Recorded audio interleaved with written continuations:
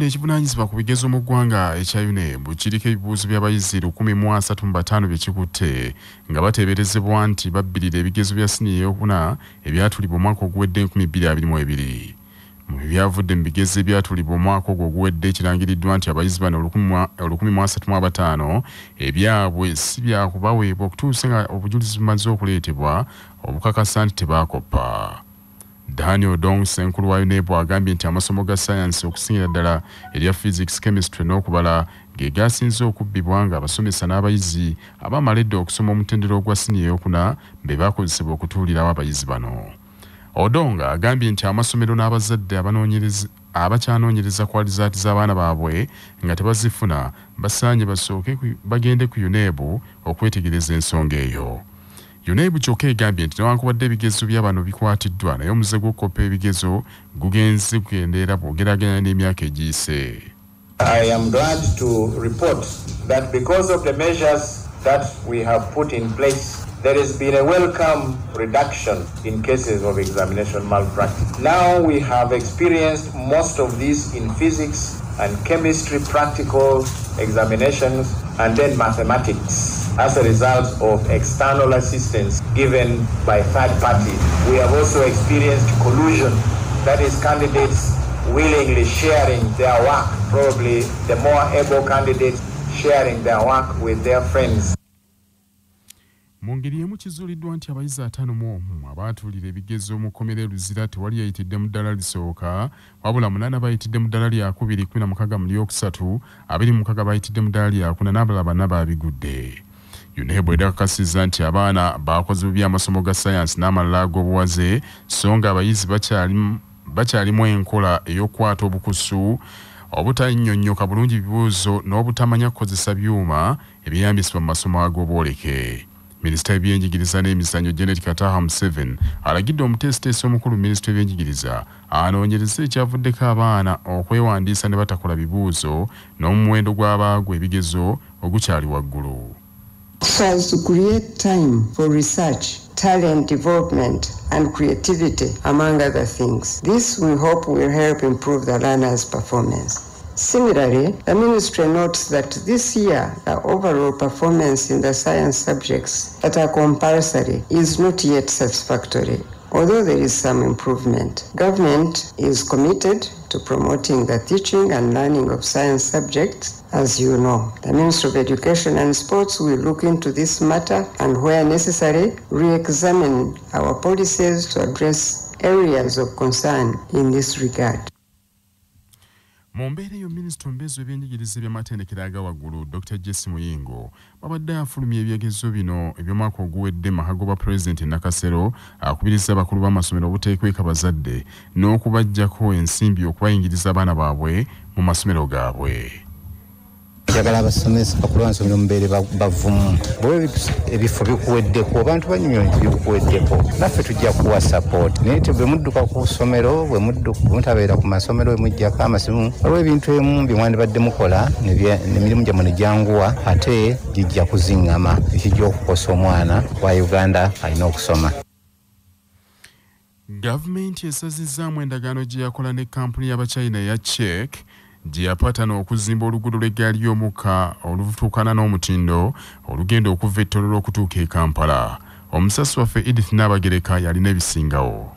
Bino byanjuddwa abakungu kuva Ministry y'ebyentambula nga bakulembeddwamu Jeno Katumba Wamala bwe babadde basinkanye akakiiko ka Paalamenti ak'ebyobuzimbi aka physical infrastructure wakati mu kutangaaza we batuuse mu kukola oluguudo lw'eggaali y'omukka. Wano Minisita w'ebyentambula Jeno Katumba Wamala wategeereza akakiiko nti bali mu kaweefube ow'okuliyirira bannannyini ttaka abali mu bitundu oluguudo lw'eggaali y'omukka we lugenda okuyita nga kati beetaaga ensimbi eziri mu buwumbi 155 okusobola okusasula abantu bano. Katumba era ategeezezza nti baakusooka kuzimba oluguudo oluva ettololo okutuuka e Jinja nga kino era baakukikola mu bwangu singa Ministry y'ebyensimbi ebawa ensimbi ze beetaaga mu budde. We need to acquire the land all the way from Tororo up to Jinja. So we need to acquire that land, and then once we acquire that land and we give it to whoever the contractor will be, then we shall be very sure that the contractor will be able to work without any disturbance. We need 155 billion as of now. If we get it this financial year, then it will fit within. If we don't get it for the next 2 years, then we may have to go back to do evaluation. Ye ombaka wa parliament achikirira abantu b'Ebukoto Central Engineer Richard Sebamala asabye minister w'ebyentambula we baba basasula abantu ensimbi bagerageranye ku bbeeyi y'ettaka weeyimiridde mu kaseera kano. Abantu abasinga ettaka lyabwe bali bala mu 2015 tuli mu 2022 lwe bajjukira okubasasula. Sente ezo tezikyajja mu sente ze baabala luli. So fe tugamba lwaki tetugenda mu bantu bano ne tumanyira ddala obaddala sente ze babawa zizijja mu ttaka lyabwe abantu abo baddemu babaliribwe. Ye amyuka ssentebe w'akakiiko kano Robert Kasolo ategeezezza nti bo ng'akakiiko bakola ekisoboka okulaba nga ministry efuna ensimbi zino esobole okuliyirira abantu. Tugenda kusaba n'omu budget eno gye tukola twamaze okiteekamu nti sente kusasula bananyima compensation zeetaga biliyoni 156 twamaze okiteekamu. Ku Lwakinana 8 akatonyeze 8 CBS radio y'obujjajja nze Edith Nabagereka wano ku Parliament. Bakansala abakabondo ak'ekibiina kya NUP ku lukiiko lwa KCCA batandise okuŋŋaanya emikono egijja obwesige mu ssenkulu w'ekitongole kya KCCA Dorothy Kisaka nga banumiriza nti alemereddwa okulaga embalirira y'ensimbi ezaafulumizibwa okukola enguudo mu Kampala.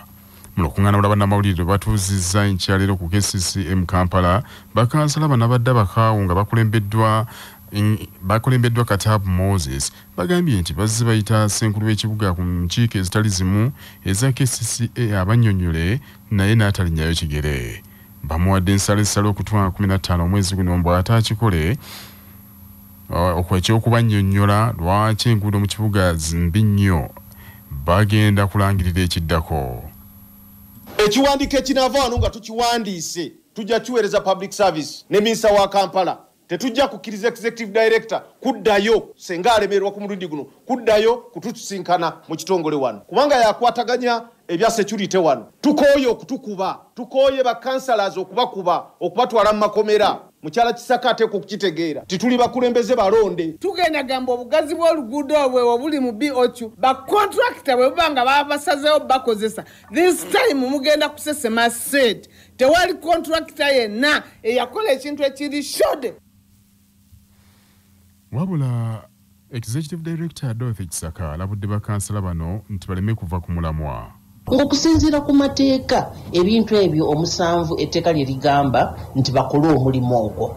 Naffe aba technical tukole omulimu gwaffe tube nti tusobola okubeerawo 2 weeks nga zikola bulungi. Kati nze sijja genda mu kanso nkole mulimu gwa kanso ate nabo baleke Executive Director akole omulimu gwa Executive Director wamu ne ba director be. Abakulembeze bagombola mu disitulikiti y'Ekyotera nga balimu ne ssentebe wa disitulikiti eyo Kisekulo Patrick bayisizza ebiragiro ebiggya ku baana b'amasomero abatannadda ku ssomero n'emmoloka ezikeeza nnyo abaana ku masomero. So Sekimpirwazi Kagatuwe. Olukiiko olufuzi lwa disitulikiti eno ey'Ekyotera luyisizza ebiragiro ebipya naddala ku baana batannadda mu masomero nga bagambye nti bagenda kubafeffettawo nabali kutandikira ssabbiiti ejja nga banaakwata abaana bajja balaga bazadde baabwe olwo abazadde bagende mu mateeka babavunaane. Ssentebe wa disitulikiti eno y'Ekyotera Patrick Sekulongera yagenda okulemu ebikwekweto bino ategeezezza tibayisiza n'ebiragiro ebipya ku baana aba nasale ng'emmoloka ezibatambuza zinaatandika ssaawa emu so si ssaawa 11 oba 12 nga bwe gubadde. Ssentebe ono yalabudde n'abakulira amasomero aga gavumenti abakyagenda maaso n'okuggyako abazadde ensimbi n'agamba nti kino kibi nnyo kubanga omukulembeze w'eggwanga kino yakigaana era bano abalabudde n'agamba nti banakwatako kajja kumujjuutuka. Kabenti omwana waffe asoma eryabadde maaso taba amasomero ddala ga gavumenti mbyegayiridde nga abaana bino ebyokulya n'ebikigenda abazadde bajja kukozesa ssente mpola mpola ne abaana baffe babeere ku masomero. Abantu abalina nursery primary njagala okuddamu okubategeeza nti twakiyisa dda mu district council abaana ba nursery emmotoka zaabwe zitandika okutambula ku ssaawa emu so si ssaawa 12 ez'ekiro era emmotoka yonna enaakwatibwa ng'etambula essaawa ezo 12 ng'erimu abaana abato abannasale njagala kubakakasa tujja mumutwala tumuvunaane mu mateeka. Kwa CBS FM radio y'obujjajja nze Sose Chempirwazi kyotera bannaffe n'ekyo ge mawulire ag'essaawa zino tujja kudingana ssaawa emu yakawungezi n'essaawa 3 ez'ekiro omukulu Martin Oscar Kintu kakwongereyo mu programu Savannah 256 akuume.